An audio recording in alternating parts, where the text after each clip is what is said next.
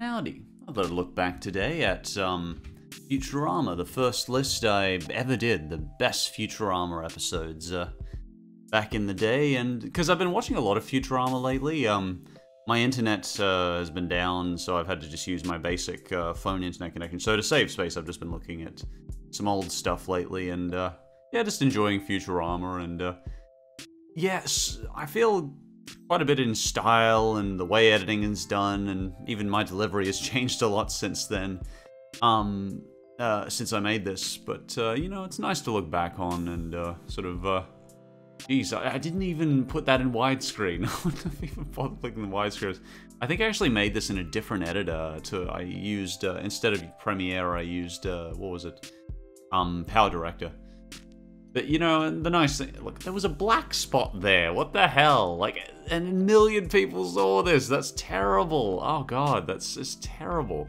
And, like, I was just on a tangent. I'm just going to be making fun of this because of all the mistakes I made in this. It's, like, I still agree with my choices, but, like, I made so many errors and mistakes in making this because it was my first time. I mean, I did fan dubs of animes before this for a long time, as you've seen, but yeah, like this was the first time I actually tried to do a top list, and even the way it's sort of put together is just, no, it's got good footage, like the choices of footage I use are fine, but just the editing is so poor on a lot of it. Bringing up Neko Ramen? What? Like, what is that? Like, 20 years old? Like, you can barely find it on the internet anymore. It's 4 episodes of just... and I do like the cartoons, but it's just, it's nothing, and not even remotely relevant to Futurama. Fry in the Slurm Factory is a really good episode. I could definitely have put this later on the list and not have batted an eyelid. Because, like, there's pretty much no lines I don't like of this. It's recreating perfectly a story we've all seen a million times. Like, growing up, you know, we'd all watch Willy Wonka 5 to 6 times at least. I mean, the Willy Wonka kids actually still make a living off going to conventions and stuff, which is lovely. You know, and they all stick together, as well as the Oompa Loompa. It's really quite beautiful, actually. But anyway, yeah, every part of it was just beautiful. Like, it was interesting. It wasn't like mean-spirited or anything. It was just them all going out on a story, on a adventure together. The characters, I think, just makes for such a good team. Leela, Fry, and Bender. They just a really perfect team. Oh, look, there was no even a crossfade there. I'm just gonna be making fun of this all the way through. Leela's Homeworld I watched last night again, and I was like, this is still such a great episode. The ending part still makes me cry. And I'm like, wow, that is really, really strong emotional impact. And Bender, of course, is just being an ass the whole way through. Though you have to point out he does save Leela's parents at the end by chucking Fry down the sewer, so, you know, I guess he kind of redeems himself a little bit. And the parents are so lovely. I'm so glad they make them a part of the series later on. I mean, we could have done without them kind of seeing them bickering over their marriage, the two of them. I was okay with them actually being okay about being married, you know, and focusing more on their kid, but, and I like all the mutants as well, like, all the mutants, you could see yourself liking these characters, and you say... And it's a great way to sort of push away prejudice, because you've got these people who look like freaks, but they're wonderful people. And when you see the mutants, that's what comes through. And I just think, oh, geez, I can see why Fry would hang around in the sewers with Leela rather than on the surface. And this is just such a beautiful part here. This got copyright struck so fiercely when I probably would have never started my YouTube if I hadn't fought it and done my research, because I was like, nah, because I had gotten a whole 10,000 views on the video, which back then was a big deal to me. I was like, oh, I've got to show a Fox that, you know, I want to be able to express my views, but I wonder why they'd even care when it was at 10,000 views, but they did. Oh, I love this episode. Yeah, this is another one I really liked. You know, I guess that's the thing about Futurama, is that it brings back that fire in me. I just go, oh, I love this one. Because this one, again, was one I was just like, oh, it's so fun. Because I love the fact that this sort of talks about aging, and everyone has a different interpretation of aging. Some say, oh, it's terrible, oh no, I've got to age, blah, blah, blah, blah, blah. And others are just... you got Farnsworth, who's like, I like being old. I'm just like, good on you, Farnsworth.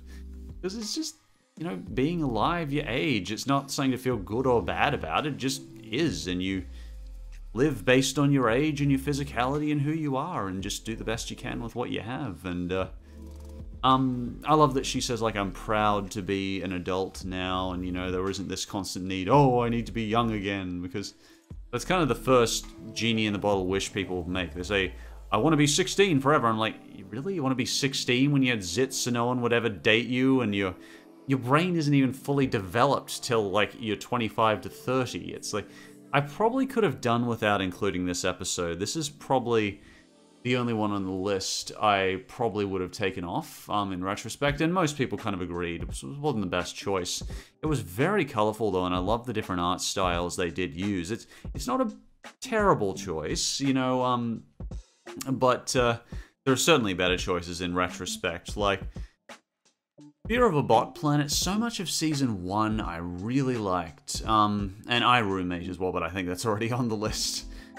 This was almost kind of a filler one, but still, the visuals on this were exceptional. There's real creativity in it. It was late in the series, and they were just using the material they had to the best they could. That was a good choice of countdown footage, though, him falling. I Roommate. I just love this one. Did I even show the footage, like the text there of it saying I Room? I don't think I even did. And it was like for a second and it didn't fade out. The footage choices are okay, as I said, though. And yeah, I think we only want to pay for one room or one dimension.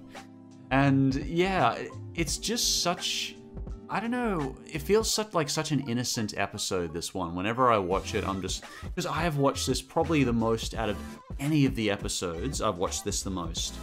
Because it's just the crew feeling very human, or alien, or whatever.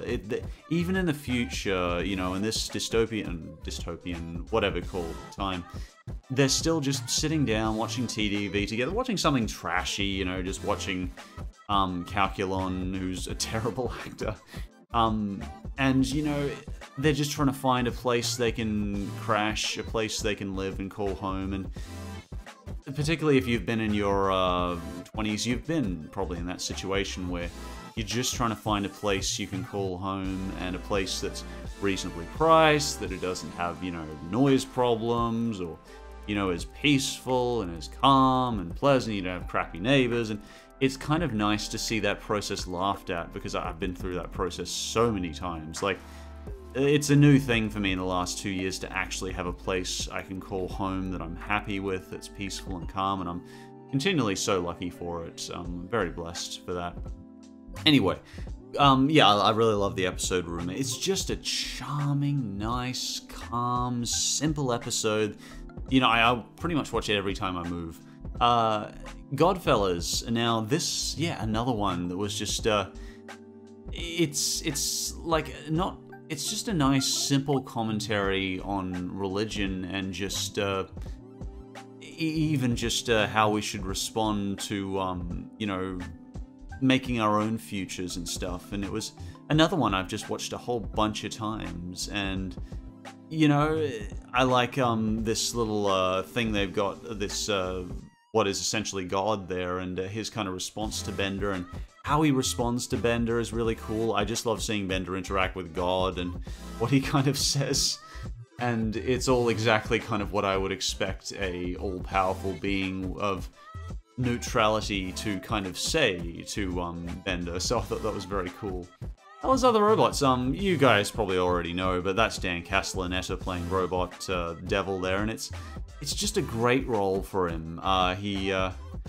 It's wild, it's but it's kind of bad at the same time, and you can tell he's just loving it, and that's kind of the fun thing about it. And I do like the little commentary of him Bender actually doing something very odd, which is becoming nice for a while, and actually sort of going into religion, and it goes into drugs as well, and it's just so much happens in such a short time, and excuse me, I love that about these, you know, newer season 1 episodes, is that there's less of a strong topic, like they're more timeless topics, they're not covering the times, which is what a lot of The Simpsons does nowadays.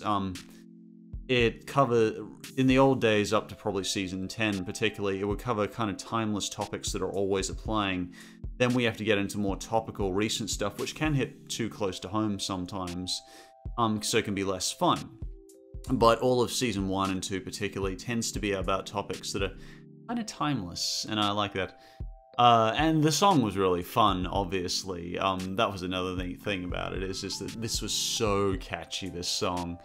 I still end up humming, gambling's wrong, and so is drinking, so is making phony IOUs. It's all such fun. And how they respond to his drug addiction. I found religion. You're my friend, Fry. Just lots of fun interaction between Bender and Leela and Fry. All the characters just do wonderful in it. And of course, that's just for starters. No, thoroughly a fan of that one. Let's see, what was the next one? 300 Big Boys. This is another one people were sort of like, they didn't really like the episode as much as me, but it's another, I guess I'm just a fan of the Futurama crew not really having a strong agenda or purpose, but just sort of going along and doing whatever. Kind of just having fun. They just exist and live, and there's not a real big purpose or structure to what they do in episodes like this. It is a bit like the 22 short films about Springfield to me. And in this case, it's kind of just interesting to see how they just spend a bit of extra cash and how they enjoy themselves. And in Bender's case, they commit felonies. In Leela's case, you know, she jumps in the pool with the whale and a fishy bathing suit. They all just kind of interact in their different ways, and it's funny how, you know, they can make something so simple just from what do they do with $300. And yeah, I just really like this one. It's it was quite contested in terms of a lot of people said that I should have chosen another one, and that's fair enough. There's another one though I've just watched so many times. I Roommate, this one, Hella's Other Robots, a lot of those ones I've just watched a bunch of times. This made me feel like it was back in season 1 or 2. It was just having fun, no real strong agenda, and just watching the crew interact off each other. These timeless personalities interacting off each other, which was really cool. My commentaries were much longer, though, I've got to say.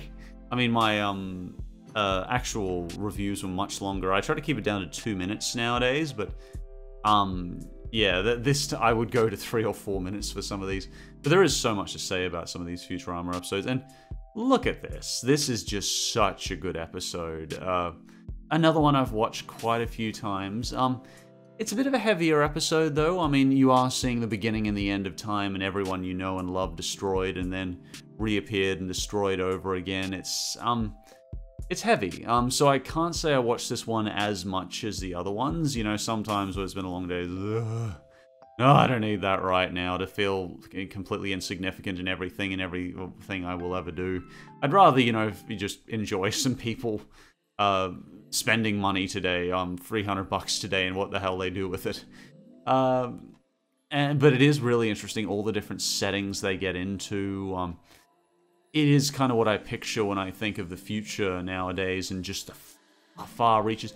I can't think of many things outside of Doctor Who that really go this far into the future. You know, we're seeing the passing of time and history, then in a very cleverly done way, on a, you know, keeping the animation budget in check. And I just think it's beautiful what Leela does. I love the fact that she finds the letter much later in life, and it's a beautiful love story, really. And I've often recalled on it and thought, wow, isn't that just amazing? So many years later, they just thought it was the best years of their life when they were together. And here they are at the end of the universe, and just, you guys want to talk? What do you feel like doing? I guess his ship is kind of indestructible or something because everything else in the universe has been destroyed. Ah, there's no crossfades in this. This is terrible. Well, it's not terrible, but like it's just so much more unprofessional. Anthology of Interest 1 and 2. Again, I guess I could have put 1 and 2 in the place of 300 Big Boys and that one. I can't even remember the name, but it shows how good it was. That one with the really colorful settings and different characters and settings. Whew. Yeah, but like Anthology of Interest, though, we all know that was just a fantastic set of episodes. I was just watching this one last night. Instead of shooting where I was, you should have shot where I was going to be. And like, even if you didn't grow up with the... because this is more aimed for the people who are growing up in the 80s rather than the 90s. Still, you know, we can still enjoy it. And, you know, I did kind of cheat with saying Bender's big score because it's a movie, but the movies are episodes. They're just extended episodes, that's the thing. And just so much happens in this one, and I just think it's such a beautiful story as well. It's putting that significance on the individual life, and I like that, but at the same time, expanding outwards and looking at the global picture. But how much those individual lives can affect the future and the past. And they still are doing basic trivial stuff sometimes, just on their laptops doing... and I like that when characters can kind of still be smart, but just do trivial stuff sometimes. And the fact that they get the Niblonians involved, I think is, again, really cool. It just brings the whole 4 or 5 seasons at this point. It brings all the seasons up to this point together so neatly, and it finishes on such a powerful note and as many people have said, mainly Raz and me have said, the series could have ended right here for me, and I would have been okay. It did not need to go on to Beast with a Billion Backs, but I'll do a commentary on that later, you know, because that was in my worst Futurama list. Yeah, it's and the story between Leela and how she and Fry and how he kind of changes himself in the future, and I love seeing the passing of time. And it kind of gave me a picture of when I was, because I used to speculate a lot on the future when I was younger and watching this, and it did make me think, oh, how'll I be when I'm in my 30s and that sort of stuff, and well, I nearly am now, but probably not that different from who I am now, but and it was interesting the way he became the person Leela wanted so much through growth in character rather than through parasites or something silly like that. It was legitimately just he needed to be 4 to 5, 10 years older in order to be the person Leela wanted him to be. And that's really beautiful. And the story with Leelu, just the fact that, you know, he has to let her go. I love the... I just love futures and time travel stories. That's the thing, is that they really connect with me. I love sort of speculating on the future and the past and seeing other people's speculations of what we become. It's just a beautiful thing. And what Fry says here, you know, I want to see you happy. And that's the thing. I think true love, it's maybe that it's okay to let the other person go for you, because when you look at it objectively, it can still hurt, but you say, if that person is happier with that other person, then that's good. That I'm happy that they're happy. That's the most important thing, is their happiness. And I don't know, people say love is a selfish thing, but I also think, well, you should take that into account as well. And he's got a powerful conclusion as well. I love seeing Bender go into the past and gonna get brainwashed and have to go on, but kind of enjoying it at the same time, and it's kind of weird. Just absolutely gorgeous episode, and I don't watch this one as much anymore because it is quite long and stuff, but it was yeah, definitely still my number one. Jeez, I didn't have much of a conclusion there, it was all done. Anyway guys, I'll talk to you later.